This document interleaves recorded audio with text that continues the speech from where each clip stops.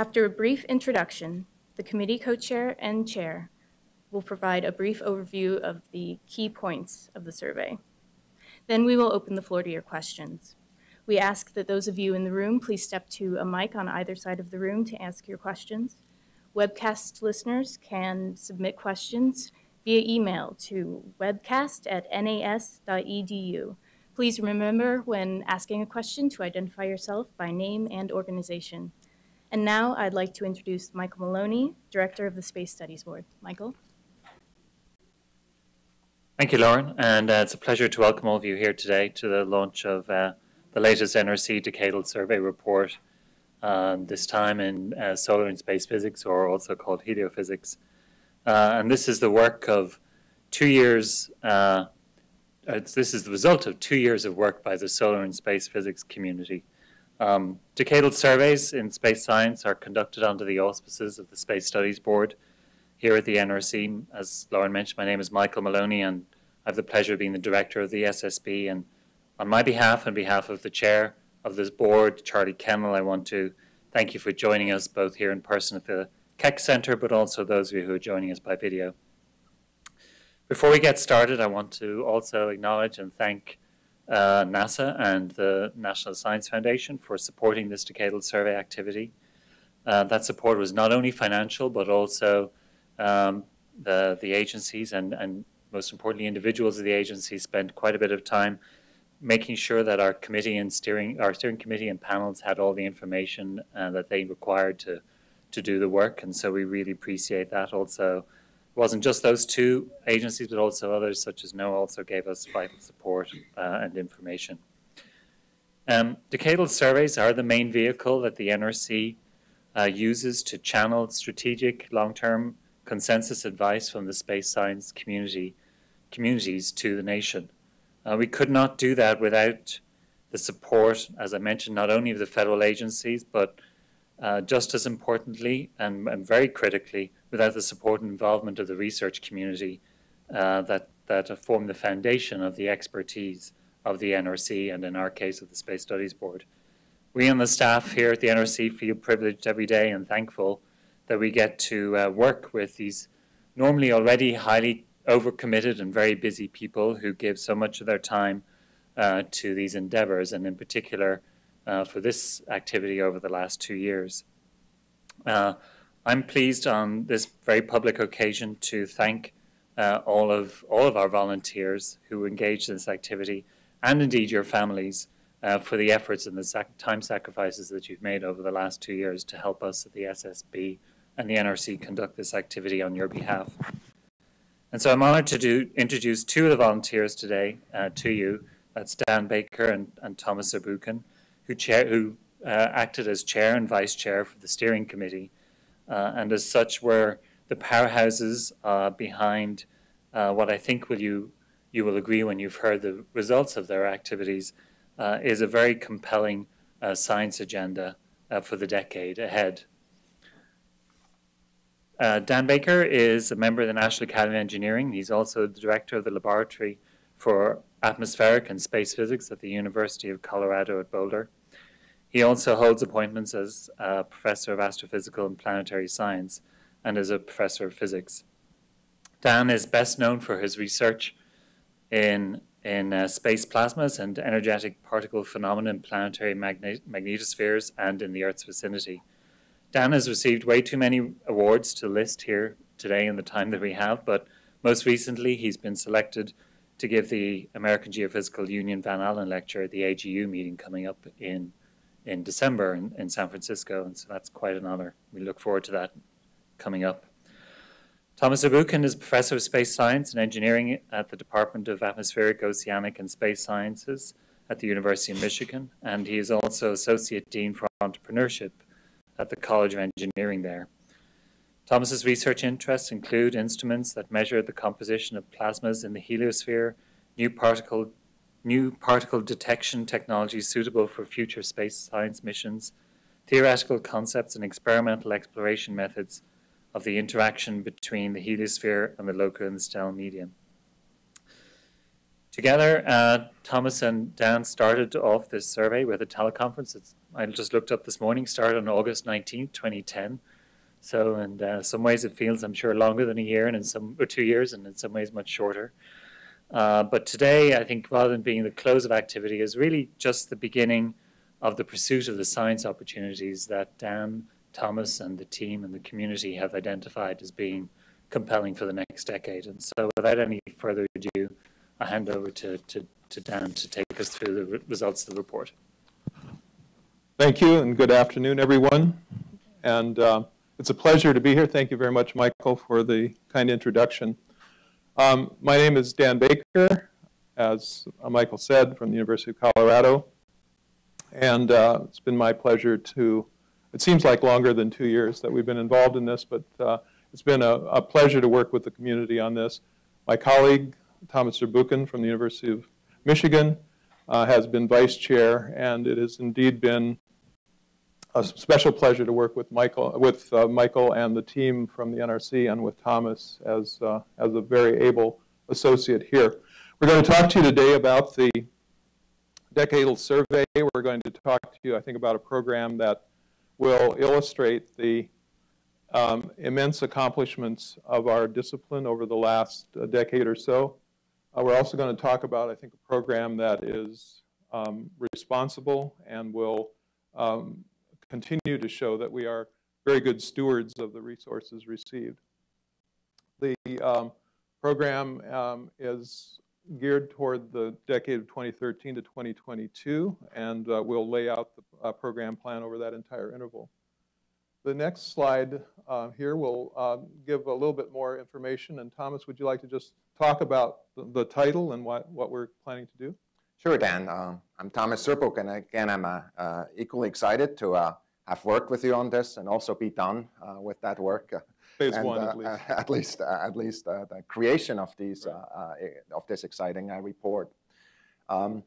Working through the data that we got from various agencies, and especially from the community, it was really clear to us that our report is about solar and space physics as science for a technological society. We really have a feeling that the next decade is one that really moves us from a decade that is focused on understanding the drivers of space weather, of our solar and space physics, to one that's focused on the responses of that. Decade, we believe, will be one of discovery and of one of new and innovative approaches and tools, things that we will develop that will really change the way we, in fact, look at space weather and make predictions, and also focus on heliophysics as a system. It's absolutely clear that this system works together and therefore needs to be understood together. That will be one of the highlights of the next decade, but one that in general will focus on societal impact, that will really take that research and create value for society overall. So the topics we're going to try to cover for you today, as briefly as we can, is the decadal survey process. We'll say a little bit about that process. We'll talk about the accomplishments of the past decade. The recommended science program, of course, what you're waiting to hear about. And we're going to wrap up with what we think is a very important discussion about a revitalized National Space Weather Program. The background on this is shown here. And Thomas, would you like to just review the objectives of the review itself?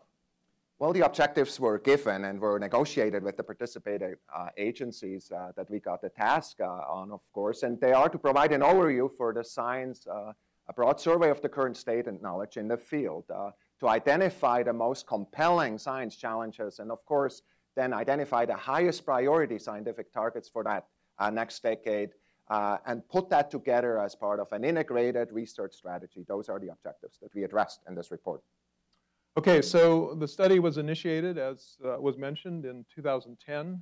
It's truly national in scope. It's really intended to talk about NASA, NSF, NOAA, DOD, all the investments that are being made in solar and space physics in various ways. It was strongly community engaged. There were some 300 white papers and ideas, new concepts, new missions that were presented. There were numerous town hall meetings around the nation, workshops at professional and scientific meetings of various sorts. There were 85 or so NRC appointed participants, and the steering committee itself had 18 members. We were very cognizant of the need to fit within the available resources, and so we used in innovative ways, as we'll talk about several places in this presentation, about how to assess costs and technical readiness. And we used extensively the Aerospace Corporation, which worked under contract with the NRC. And we are immensely cognizant of the budgetary constraints that presently exist. So we're going to talk now about some of the accomplishments of the past decade. I'm going to show you here a chart, a very nice chart that's been put together by NASA that shows what we call the Heliophysics System Observatory. I should emphasize that this is also meant to be inclusive of the many ground-based and such facilities that the National Science Foundation, NOAA, and other parts of the program really provide. But this is a beautiful diagram that illustrates the sun, the magnetosphere. We might note that they're actually not as close together as illustrated here. But the number of missions that are portrayed here in white and some that are going to be launched very soon are giving us a remarkable view of this connected Sun-Earth system. And we're going to talk to you about just a few of these that have made major contributions already, and we're certainly going to talk about the things that are upcoming. So remember that this system observatory is giving us a very special and important view of the connected system. I'm going to turn it over now to Thomas to talk a little bit about the solar physics and the heliospheric aspects. So Thomas? I believe this is natural art. It is in my office. I put it up also in various hallways. I've seen it in many other places. This is our sun, the new way we learn to look at our sun in its beauty at multiple frequencies superimposed here, basically showing that the atmosphere of our sun is truly magnetically dominated and is one of dynamical forces that are really shaping our environment. And I want to take you on a visual journey through many of the things we've learned. What we've learned, of course, is not just from the surface of the sun. What we've learned through the various missions and also ground-based observatories is actually about the center of the sun, where a lot of course, the energy is being created and generated through a set of fusion reactions. That energy, of course, propagates out through the radiative zone in an astonishing long time of over 100,000 years. A transport that we now much better understand and that is constrained through a series of observations that not only helped us learn about the sun, but also about particle physics. And that energy then at a certain time is transported in a very different fashion through a kind of convection type of process, just like your frying pan at home, but at a much higher temperature in a way that the gases, the material there actually is charged and turns into a plasma and creates a set of motional fields that are at the largest scale, differential rotation and so forth, but also at the smallest scale, generating magnetic fields that emerge in various ways, distributed, but also in localized centers such as sunspots, the active centers that really drive the space weather around us. We not only see it at the top, we now see it at the bottom. We see the sunspots coming before they pierce through the surface. And we see these amazing spectacles of actually that activity here through the lifting of a prominence, a rather cool set of materials that is raining down, gravitationally bound from the sun, and is held up by collisions of plasmas. But what you see now is the magnetic structure. This very localized kind of emergence turns into a global kind of system that is addressing, of course, is filling the heliosphere with plasmas, not just near the sun, but really creating the space environment of all planets, and is doing so in a highly dynamic fashion that you see here through one of these amazing observations in which the activities centers are really evolving, and in fact, at a certain time, turn a lot of that magnetic energy into electromagnetic and kinetic energy, in fact, overwhelming some of these cameras such that you saw this kind of almost flash-like structure across the field. And of course, recognizing and being observed not only by these remote sensing missions, but in fact by stereo for the first time in 3 dimensions, really allowing us to connect in 3 dimensions the perturbations anywhere in the heliosphere to these generating active regions and the solar activity. We believe that this observatory, which is the Advanced Technology Solar Telescope, will add a lot of value to our understanding to the physics of the very processes that drive that space weather, and will do so at a resolution that is unprecedented, down to just tens of kilometers, which is really the actual resolution that we want to get to observe what's happening there physically. The heliospheric physics is of course, dealing with the space around. And what I want to do is now go entirely in the other direction, where a lot of the highlights of the last decade occurred. In fact, we, with two spacecraft that were launched when I was a toddler or a small kid, were basically moving out and entering a new realm of science we have never seen. Those are the Voyager spacecraft that are active and sending down a few bits per second here and there, and basically really entering that boundary region of the heliosphere and teaching us new science about the interfaces of our stellar sphere with our local interstellar environment, and in fact teaching us science about processes that we observe elsewhere in many other places in the universe, and in fact teaching us about things that we may have assumed wrongly, and about things that we're learning right now and learn to interpret not only this science, but the science elsewhere in astrophysical contexts. I want to just add one more tremendous highlight, a mission that's in development right now that will dive in. I think of it as like a mission to hell and back, really a mission that will dive down as close as we technologically are comfortable with on multiple occasions, go close to the sun, and observe the very processes that shape that heliosphere, the processes that not only, of course, relate to the heating of the corona, the particle acceleration that is so important in space weather, but also really shape the heliosphere as a whole. That is a hugely exciting opportunity for us to learn more about this system and its origin, the sun. Okay, and thank you very much, Thomas. And I'm going to talk to you a little bit now, and only a little bit, about the many things we've learned about the Earth's magnetosphere and other planetary magnetospheres. And I want to start with a mission that's just been fantastic. It's a 5-satellite mission called Themis. This was launched to study the interaction of the solar wind with the Earth's magnetosphere. The 5-satellite constellation has helped us to separate spatial from temporal effects, and it has really led to a profound new understanding. We often see these nice kind of cartoon diagrams that show a very laminar kind of structure for the Earth's plasma environment, but what we're really finding is that it's a much more dynamic and much more structured, spatially structured, than we might have imagined. The bringing together of these observations together with very advanced models are really teaching us a tremendous amount and are poising us for the next phase of the next decade of discovery associated with magnetosphere and its interaction with the Earth and its close environment. I would be remiss if I didn't mention one of the key missions that's coming up now. It's going to launch. The launch window opens on the 23rd of August. As an investigator on the radiation belt storm probes, we're extremely excited to have the chance to go back. Some 50 years ago, Van Allen and co-workers made the first great observations of the space age by realizing that there were belts of radiation around the Earth.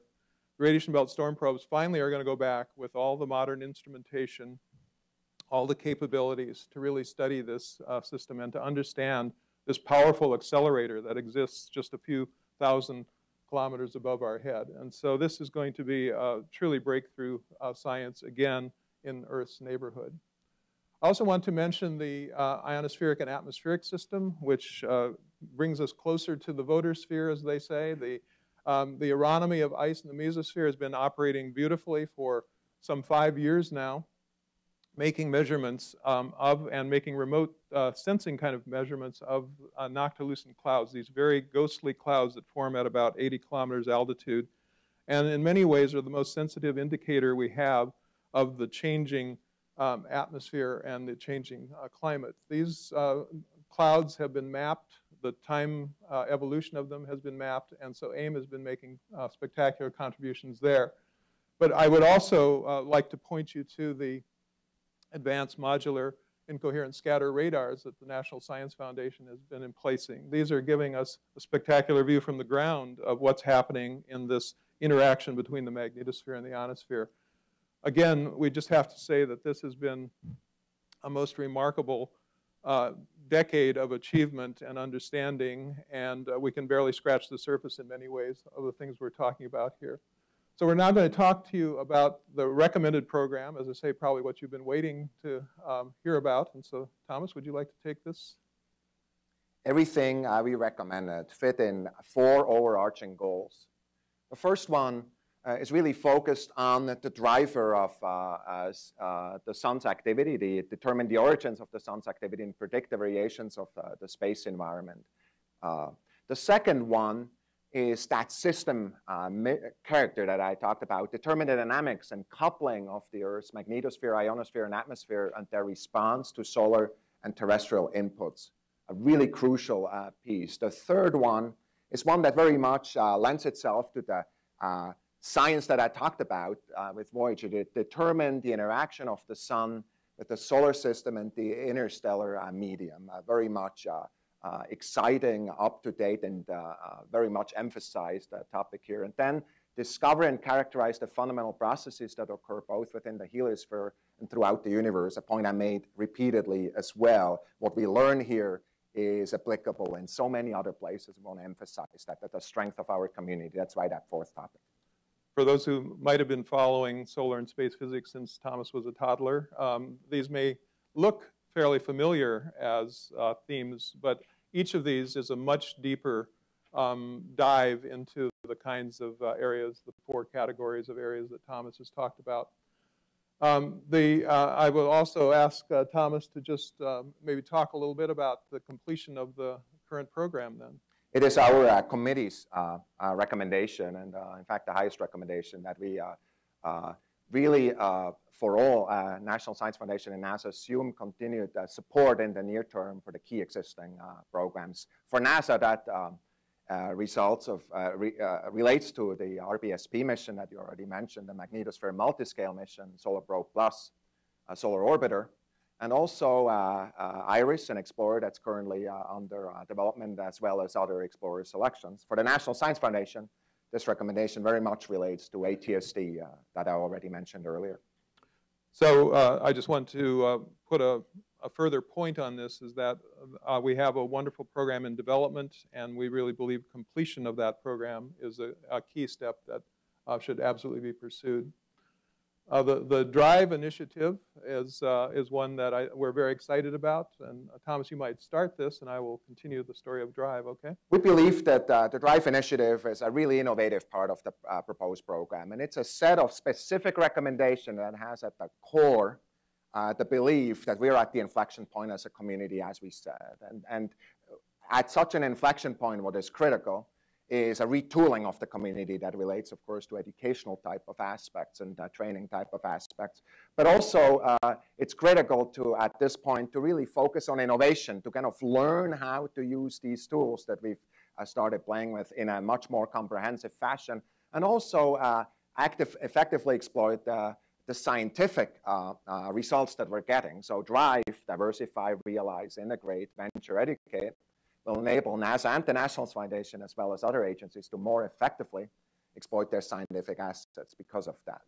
So we needed an image of DRIVE. I wanted to use the Colorado car and advanced technology car. Thomas, of course, wanted to use the Michigan one.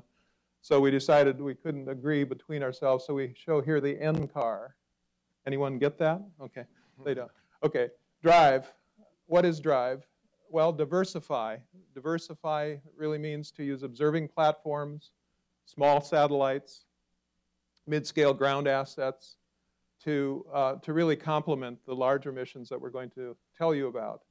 What does realize mean? Well, it really means to take advantage and to fully fund the mission operations, data analysis, the ongoing heliophysics system observatory that we talked about, both ground-based and space-based.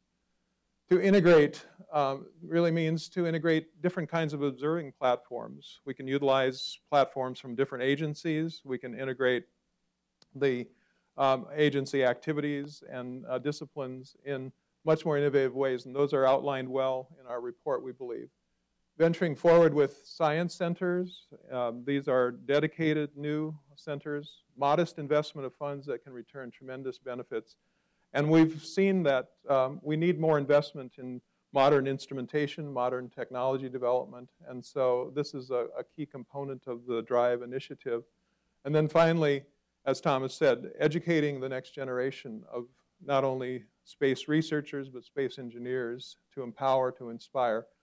We feel very strongly that our discipline does a great job of engaging students. We want to provide all the opportunities we can for them. I want to talk about the DRIVE initiative and the recommendations related to that for the National Science Foundation. The committee was very excited about the CubeSat program that was launched by the National Science Foundation, and in fact recommends that this initiative be enhanced. There's tremendous value that comes from that, both on the science side increasingly, but also from the point of view of education, and both were stressed here. We also, on the diversify theme, recommend the creation of a mid-scale line for ground-based projects. There's a number of projects, and in fact, you're just going to come back and talk about that, so I'm going to let it stand there, that are really ready for investigation if the right tool is available, kind of a mid-scale type of line is available to actually tackle the science. On the realize side, the committee was very much focusing on the importance of providing sufficient funding for both operation and science for the ATST. It's absolutely critical once we put this amazing telescope up there that in fact we exploit its power and learn the science that we can get through great operation and on great science. The integrate side, the one piece that the committee was really impressed by is how many of the lab plasma type of astrophysics tools have made advances, and basically feels that an multidisciplinary program would be really timely to really take advantage of that, and for us to learn more about also planetary magnetospheres, ionospheres, look at the sun as a star and really the outer heliosphere, and really deeply include that into the research portfolio that the National Science Foundation supports in this field. The venture thing, you already mentioned that. It's the committee had a strong belief that there were several science problems. They're actually mentioned in a report. I recommend you look at them, that we only can crack with a kind of a critical size type of team that really include a set of skills to we can deploy together towards addressing that science. And it's these critical mass science centers that are really designed to do that and really move kind of the community forward in leaps towards that. And finally, the committee was really excited about the faculty initiative that the National Science Foundation put in place as a result of a recommendation at the last Decadal, and recommends that this be continued and also focus on curriculum development and the visibility of solar and space physics in the national type of inventory of science. Absolutely. Those are the recommendations. Absolutely. And the mid-scale line is something we feel strongly about, as Thomas said, and we know that there are a number of ideas that would fit naturally into this present gap that exists, and so having instruments like the COSMO or the Frequency Agile Solar Radio Telescope that could fit within this gap and produce tremendous results. I want to point now to the next area of, this is the next step in the recommendations we're making. And I can't say strongly enough how much the committee and we in particular feel the Explorer program has contributed. This goes back to the very earliest days of NASA. If you look at the array of missions here in the middle-size Explorer, just from roughly the 1990 period or so forward, this is both astrophysics and space physics missions, but this is a who's who of science missions. The accomplishments have been truly phenomenal, and just breakthrough science, and nimble, adaptable, really flexible, really allowing the community to be responsive on a range of scales, from the mid-X through the small Explorer to the university class and mission of opportunity. This has just been a fabulous program, and we endorse it strongly. So, Thomas, would you like to just comment on this chart, and I'll take the next one?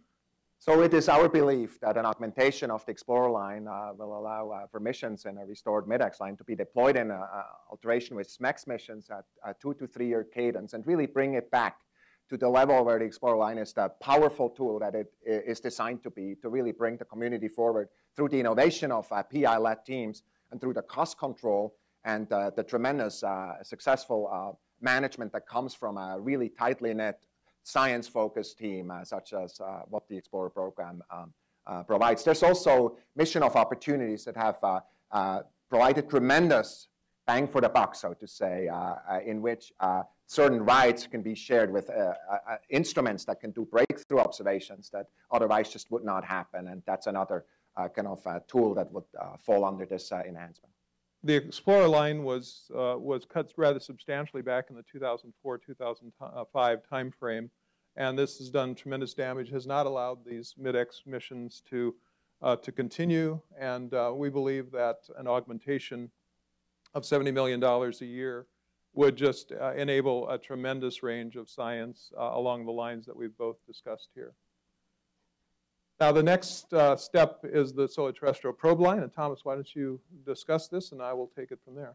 We spend a lot of time on looking at the relationship of cost and kind of how they relate to certain management principles. And we believe that our community is the community that really has been most successful in using PI-led missions and use them to the best of value for us and the community as a whole. We therefore believe that we should restructure the solar terrestrial probe line in a moderate scale PI-led line with a cost cap and very much the principles that PI-led missions have with a cost cap at $520 million per mission in FY $12 and including full life cycle cost. Very much taking advantage of the lessons that we learned and the tremendous success both in science return, but also in cost control that these PI class missions provide to the community. And working together with the Aerospace Corporation, we were able to demonstrate quite clearly from the historical record that the PI-led missions, cost cap missions of the type we're talking about here, that have been utilized very effectively, for example, in planetary science with the Discovery class missions or even the New Frontiers, that these are missions that do achieve the goals of cost containment and efficient, effective trade-off of all the different components that constitute missions. So this is a very key recommendation from our point of view, that these community consensus missions can and should be run in a different managerial style. Let me speak to this, the prioritized science targets that we have then. These are the three top priorities. Again, we have to emphasize that we are not talking about point design of missions. We're talking about science targets. If there are more innovative and clever ways than we came up with in the process of committee deliberations and working with aerospace, we're delighted to see it. But the areas that we think are crucial, and the order in which they should be studied, are the understanding of the outer heliosphere, its interaction with the interstellar medium. As Thomas talked about, we're at a unique place in our discipline's history with Voyagers out there to make in situ measurements, doing more remote sensing of this interface between our solar system and our heliosphere and the local interstellar medium is key. The second area is the area of understanding the variability of the of the middle and upper parts of the atmosphere, the ionosphere, and how those relate to the weather that's going on in the troposphere. So understanding this forcing from below through the the reference mission that we call dynamic. We'll talk about that.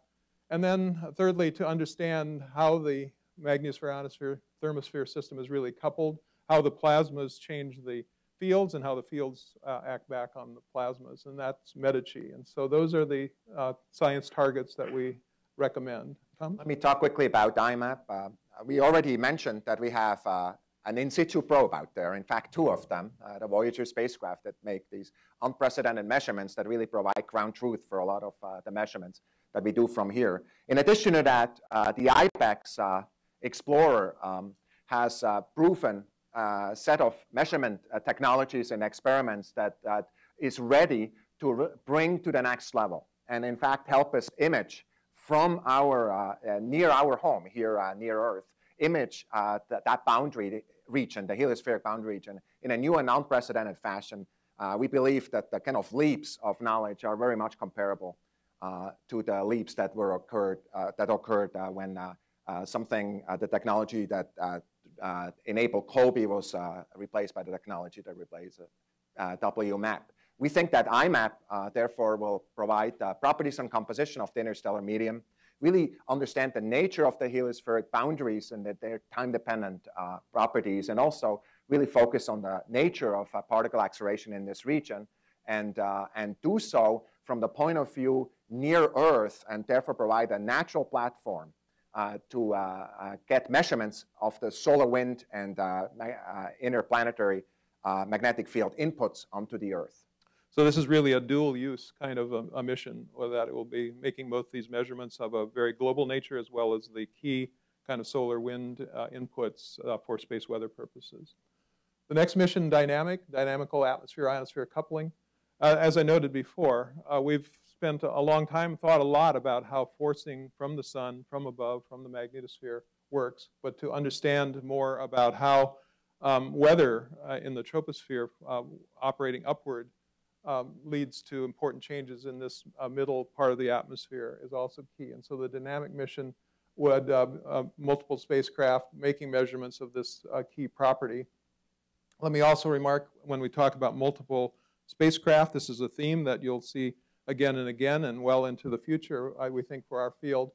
But having multiple spacecraft to look remotely and to make in situ measurements concurrently of the coupled system is crucial. And this just makes the point about Medici, that it looks at the plasma generating the fields, but also the fields acting back on to modify the plasma. So we, again, recognize that these missions can be accomplished in various ways. We have existence proofs and costs that are well within these bounds from our aerospace studies.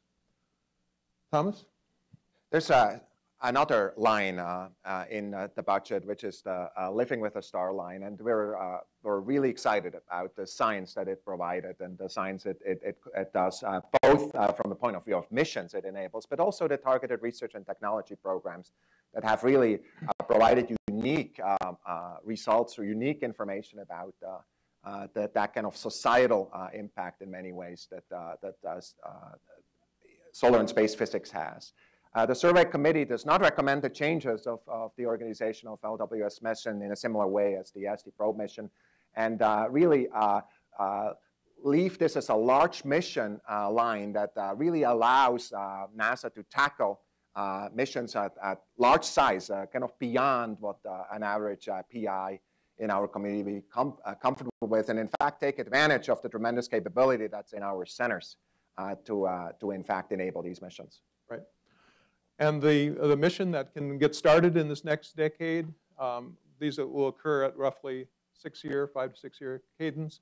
The Global Dynamics Constellation really studies, by using 6 spacecraft arrayed around the Earth, making concurrent measurements, can really separate spatial from temporal effects, and really will have a very strong emphasis on the last leg of the connected Sun-Earth system and the space weather associated with this system. So it's a very natural fit for the Living with a Star line. Here we see a very busy chart just showing the record, again, from roughly 1990 onward of the kinds of missions, and it is a fabulous array of missions and accomplishments.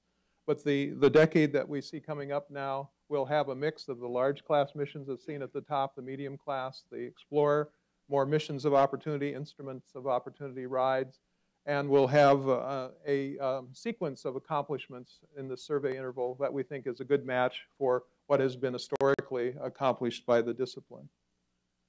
So the summary for NASA, and perhaps Thomas, you'd like to speak to this one? Well, let me just repeat what we already said, and that is that in priority order, we feel that the complete implementation of the missions that are currently selected and programs that are selected is the highest priority. We then recommend the initiation of that DRIVE initiative, and then, of course, the execution of a robust and, in fact, enhanced Explorer program, and then really the launch of the strategic missions in a redefined, reinvigorated SDP line and an LWS line to accomplish the committee's highest priority science objectives. You've heard, of course, that the first notional mission is that IMAP mission focused on the boundary region, and then dynamic and MEDICI focused on kind of ionospheric, atmospheric, and magnetospheric objectives respectively.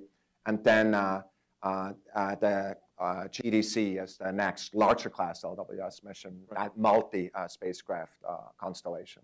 Right. So does it all fit? Well, we think it does. This is the budgetary breakdown as we see notionally these missions and elements playing out. You see here in the different colors, commencing in 2013 and going to 2024. We can talk more about the budgetary details. We just want you to note that completing the ongoing program during the first part of this decade fits within the envelope. The black line that you see here were the numbers that were essentially given to us out to a certain point by NASA leadership. And then with some modest growth after 2017. And we also have what we call the red dash line there, an enabling budget, which increases at another 1.5% per year. But within that envelope, then, we can carry out the Living with a Star program. We can carry out the Solar Terrestrial Probe program. We can carry out the Explorer Augmentation Drive, all of these things for NASA. For the National Science Foundation, which is more sort of proposal pressure-driven, we also believe that the elements that we've outlined here are quite consistent with the budgetary guidance that we expect to see over the next decadal period. So we poke up a little bit above this with a sort of an optimally arrayed Living with a Star GDC budget. But overall, we think this is a responsible and very executable kind of a program, a very actionable kind of a program.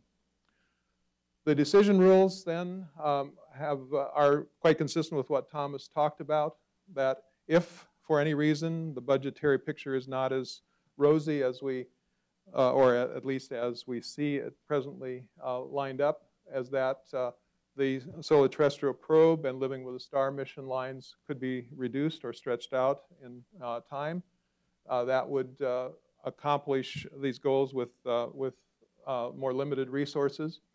If further reductions are needed still, we could also imagine a more stretched out Explorer line. We certainly don't want to fall below the present cadence of Explorers.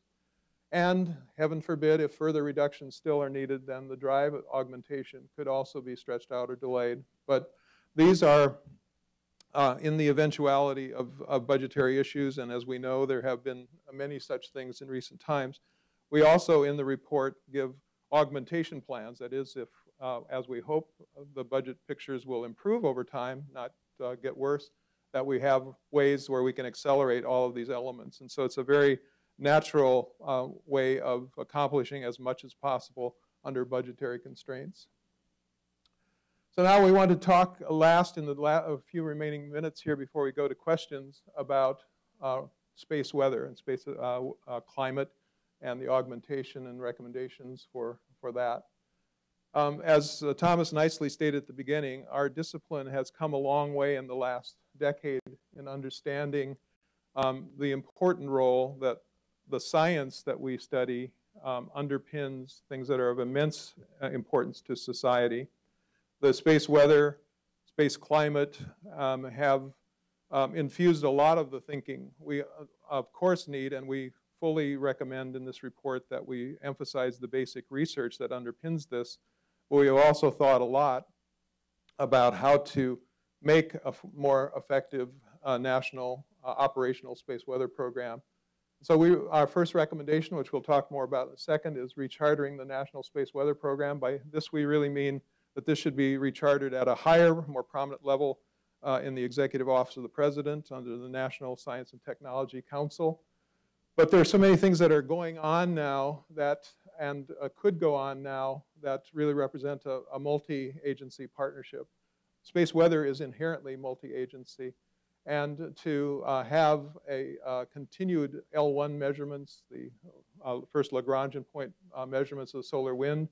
As Thomas talked about, IMAP can do that after the Discover mission, which is queued up now by NOAA, will launch. Continuing to have coronagraph and magnetograph observations of the sun is absolutely crucial for space weather forecasting. Evaluating new observations and platforms. There are many locations like the fifth Lagrangian point, which would be an ideal location for other observatories. And NOAA should have a more vigorous and active program of supporting basic work, research of a sort that will allow more effective transition of research to operations, and to have a distinct program that supports this space weather research component over and above the basic research that's now ongoing. So those are key recommendations.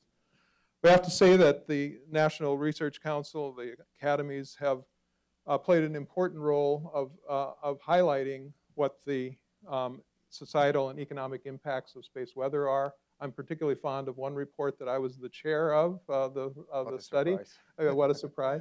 But this report, published in 2008, I think has had quite a bit of impact on policymakers thinking about what are the issues and what are the risks that attend to society's concerns. So addressing space weather, going back to the more animated view of all of this, of course, as Thomas talked about at the beginning, the sun is the driver of this system. This last decade has really been a decade of immense improved understanding of the sun as a driver of the entire connected system. But addressing that, understanding better what's really going to hit the Earth, how it's going to interact with the Earth, how it might lead to effects in the power grid and other aspects of things we depend so much on. Understanding more about how this system really works through the outer boundaries of the Earth's system, and ultimately leads to driving of large-scale currents, particle flows, enhancements of currents in pipelines, in the large-scale power grid, and ultimately can lead to failures of this power grid, as was seen in the Quebec case in 1989. And moreover, understanding what that might mean for society. We need to have a global operations capability to do that. Understanding also the effects on radio communication, understanding the effects that might wipe out communication through the ionosphere, might knock out our ability to use global positioning system, and to lose our navigation capabilities. These are all well-documented concerns, effects on precision agriculture, navigation at sea, and ultimately the global constellation of satellites that constitutes GPS and follow-on systems, both as a system but also individual spacecraft that can be affected through spacecraft charging or degradation of solar panels. And of course, NASA has continuing concern about humans on board the International Space Station. So we have many tools now, but we have to have, and these are scientific tools, but how do we convert all of these into a true operational capability, 24/7, really assuring that these kinds of observations are there in perpetuity? That's really the challenge before us in space weather. And so the continuity, the plan for continuity of space weather observations, I would really like to, again, turn it over to Thomas to just sort of wrap up this part of the story. Yeah, you've seen the key bullets. I'm not going to repeat most of them. It's absolutely clear that there are opportunities for us to create a lot of that steady and predictable type of coverage now by doing the right programs. And we believe that supporting Discover and also then IMAP are the steps in the right direction in a plan that, of course, reaches far beyond that. We're currently relying on ACE, another amazing explorer that has by far outlived its design life and is still providing observations, and is continuing to do so because of the lifetime it has in its orbit there.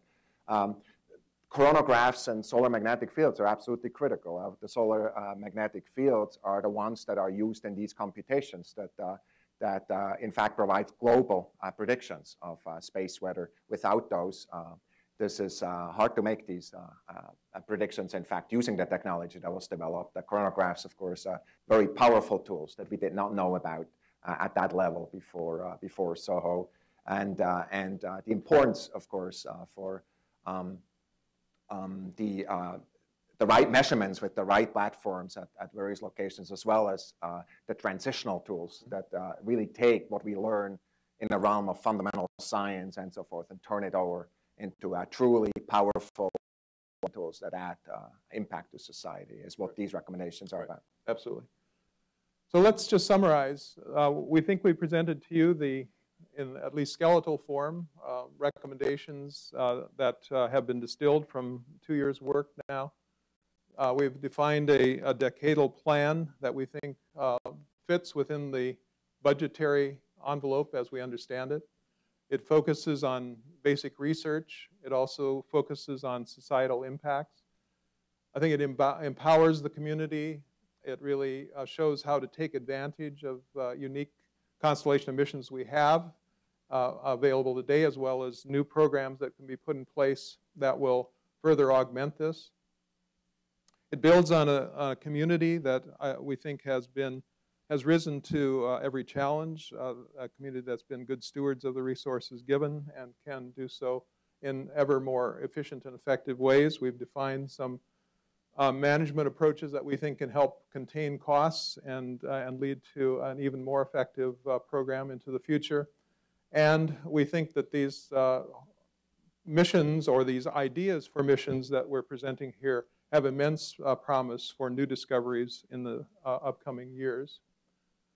So with that, we'd just like to go back to where we came into this. And Thomas, if you'd like to just make any concluding remarks, and then I'll take it from there, okay? Well, the most important remark is that you can download the republication copy of the report, including its gory details on each one of these recommendations. We, of course, did not have time to go into.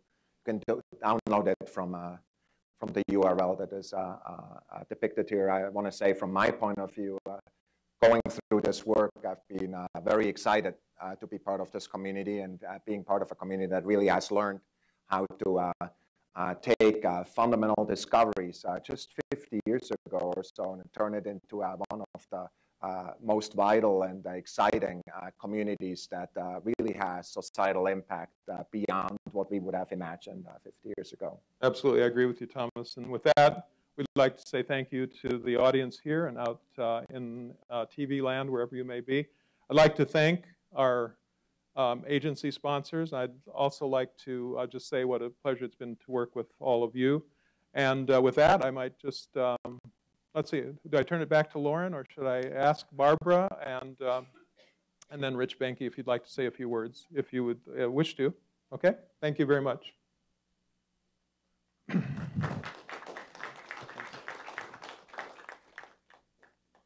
Let's see, Dan, Thomas, Michael, Art, and Abby. NASA is very pleased to receive this decadal report. We appreciate the science community's efforts in defining this set of what are very compelling scientific objectives for the future. These programs really do have the potential to make fundamental advances in our scientific knowledge of the space environment.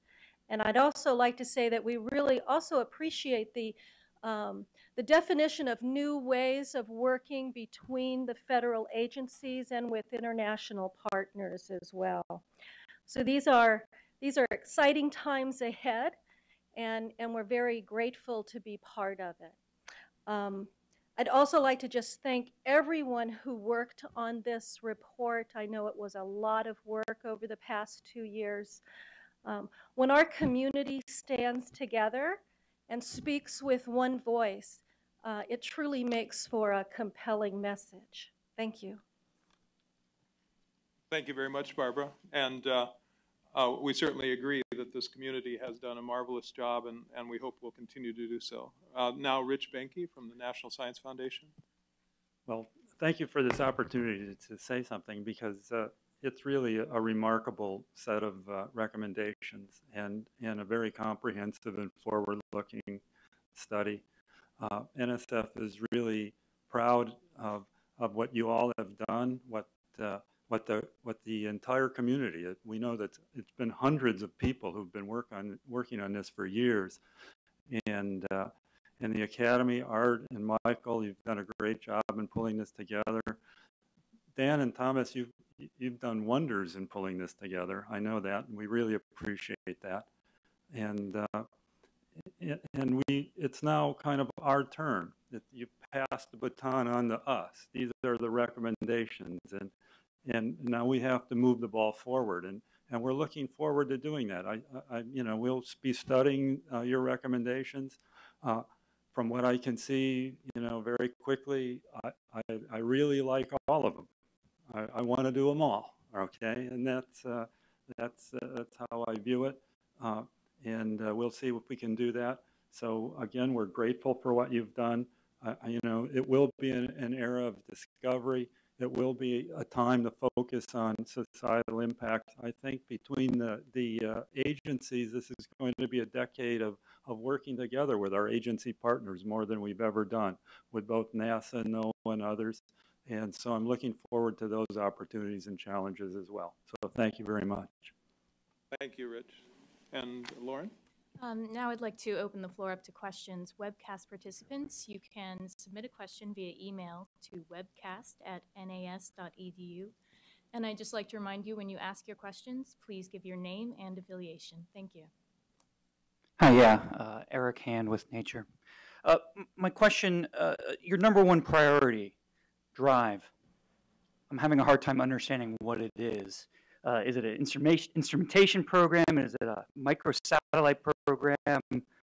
Augmentation to research? It seems like it's all of the above.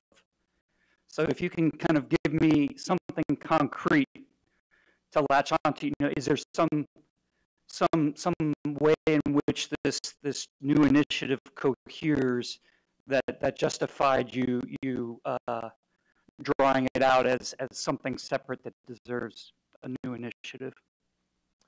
Yeah, as you say, in many ways it is all of those things, but I guess if there's a unifying theme, it is that it will unify and it will prepare us for what we think is the brighter future, the opportunities that come in the latter part of this decade. Right now, we realize that strategic investment in these several areas, as you say, they're diverse seeming areas, but they're all building a better, stronger, more capable community that's going to be prepared to do even better and more effective research in subsequent times. It's also something that tries, through an initiative, to more clearly tie together the different agencies. That's one of the aspects here, is that our field can only make progress, we think, if all of the different agencies are really moving forward effectively together. And so having investment in science centers, having investments in programs that get us working with NASA, NSF, NOAA, DOD, all of these things are key steps that drive endeavors to put under an umbrella and make it more clear and more understandable why we have to make progress on the small end of the spectrum in order eventually to make progress on the big end of the spectrum. Thomas? Yeah, you should know we spent a lot of time on this specific recommendation that turned out to be our highest. And the major reason we spent so much time on it is because we understood, as we analyzed kind of our community as a whole and the challenges that are in front of us towards this societal impact function. And we basically analyzed and realized that there were a number of kind of cross-cutting themes that through modest increases and kind of dedicated focus would really kind of bring the system, that community together in a way that if we didn't do so, a lot of the other pieces really did not kind of live up to its full expected impact. And so I echo what Dan said in a sense that it's a dedicated vehicle to do this analysis of really investing in the community and its innovative potential as we move forward. It's a modest investment now, Eric. It's something that I think is affordable now, but can pay great dividends into the future. I hope that helps you understand. If I can follow on to that modest investment, yeah, I think it was $33 million as the recommendation. A question about that along with the $70 million for the augmentation to the Explorer program, where is that coming from? Where are the associated cuts? It seems, I can't tell if it's predominantly from the solar terrestrial probe alteration, or if it's coming from cuts to living with the star? I think we would call it a rebalancing, that we're trying to live within the, not cutting, but really trying to look at where we think the present funds, and we're not asking for new funds now, we're basically living within the envelope, say for NASA, that's been established, but ways to take a little bit from other places to put in this more cohesive plan for drive. And then as the decade evolves, that there would be, with the rollover on some of the other major flight programs and things that are in development, resources start to become available, a wedge which can be invested, for example, in Explorer. So, but it's fair to say that those augmentations will be coming from living with a star and solar terrestrial probe. Essentially, elsewhere in the program, yes, that's correct. And to our knowledge, no one has offered any of us new money right now, and so we have to be as creative budgetarily as we can. We think we have been. Thanks. I have a question from a webcast participant, Randy Shostak, who's a reporter with the American Geophysical Union. This question has several parts to it. Would you say that compared with the 2003 predecessor report, the 2012 survey includes more emphasis on evaluating the technical maturity and the probable costs of candidate reference missions in order to avoid having outdated cost estimates and to provide federal agencies with an executable plan that fits within reasonable expectations for future budgets? So why don't I take that? And the answer is yes. We have gone out of our way to really learn about what each one of these reference missions cost. I mean, we really addressed it in two ways. I want to repeat again. We actually, first of all, created in most recommendations here PI class missions. So in other words, we put in many ways the control in the implementation into the hand of the PI to make the trades that are so difficult and certainly are difficult for a committee that makes the recommendations many, many years out. We also did an independent cost estimate with using Aerospace Corporation independently from this committee and all the kind of people that may want to see one or the other of these missions happen for personal reasons. Really, truly an independent kind of reference costing estimate that basically says, yes, this science can be addressed with one existence proof that we have costed here within the cost bracket that, in fact, we propose for this line. So because of these two tools, the answer, of course, to the question is absolutely yes. And we hope it's a very resilient process that will prove to be exactly like this during the next decade. Of course, only history will tell. I also want to say that we have watched carefully as other decadal plans have unfolded, and that without cost containment and without careful attention to cost control, we see that plans immediately run into problems. And so, yes, to the question, absolutely, we've been very cognizant of this, and we've put much more emphasis on realistic cost estimation. Related to that, would you give any examples of why it may have been detrimental to not have included this focus or as much of this focus in the previous report?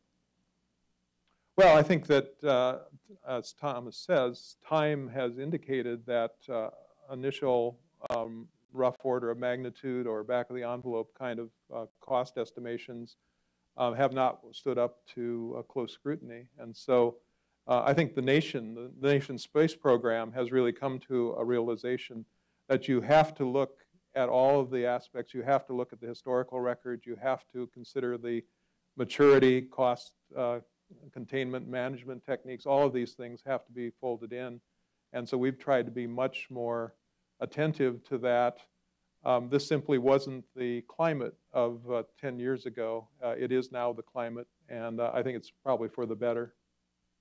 I might suggest the midterm report that was developed by the National Academy that looked at some of these kind of what happened. And in many cases, you could really pinpoint some of the issues to the kind of scrutiny, of course, that we have put in place here. So there's a lot of information out there. Great. Next question. If I can ask another Eric Kane again with Nature. Solar Probe Plus. your major flagship happening about at the midterm of this decadal survey.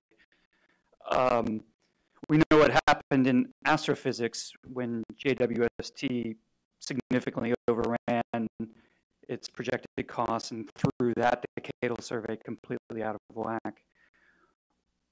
You talked about outside cost estimates of future missions, but what about Solar Probe Plus? Did you interview the team? Did you have any outside assessment of that mission as it's approaching its expensive implementation phase?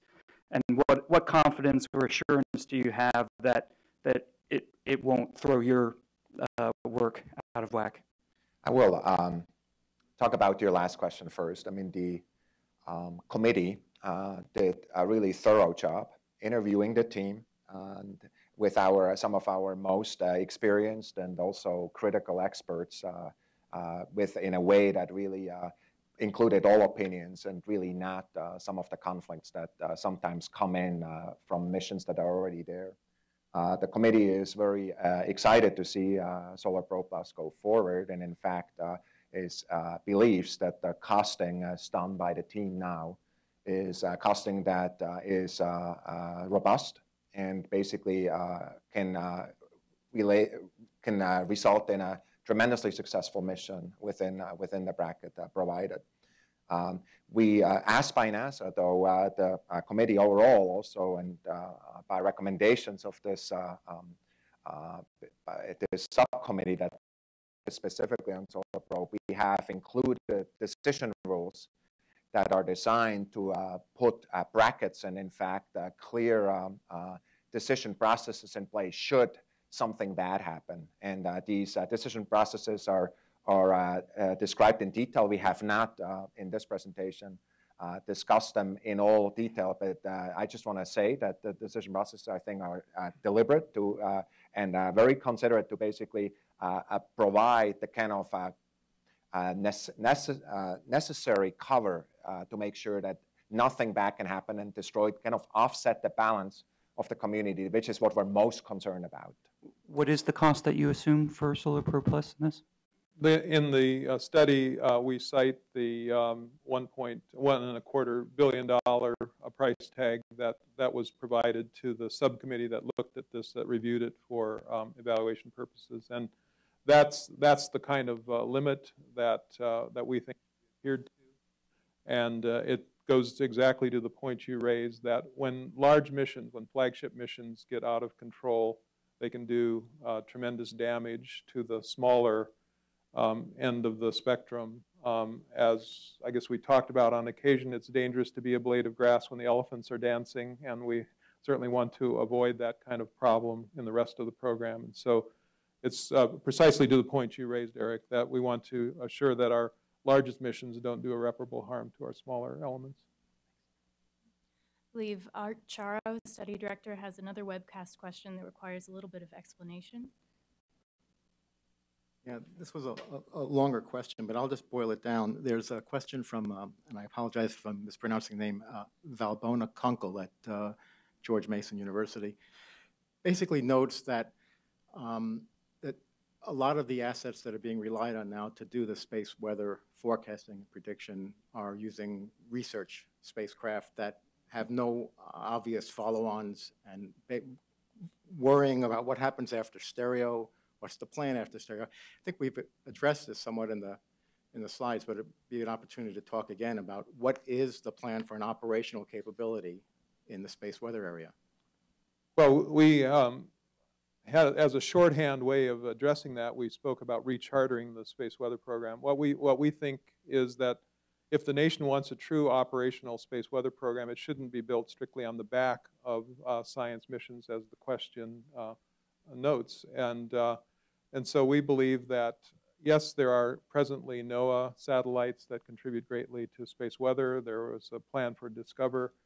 But ultimately, we think that there needs to be a more thoroughgoing study at the highest levels of the administration as to what constitutes a proper and suitable operational space weather program. Observational, modeling, theory, all the components, and that we then, as a nation, need to make a commitment to that. That may be a fairly expensive proposition.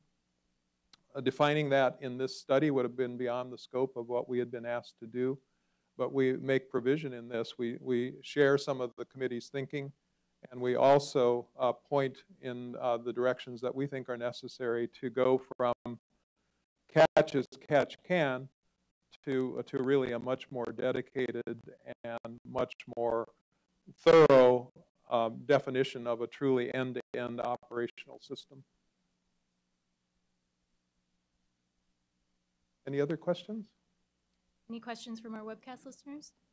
Okay, well, I'd like to thank you all once again for joining us in person and via webcast.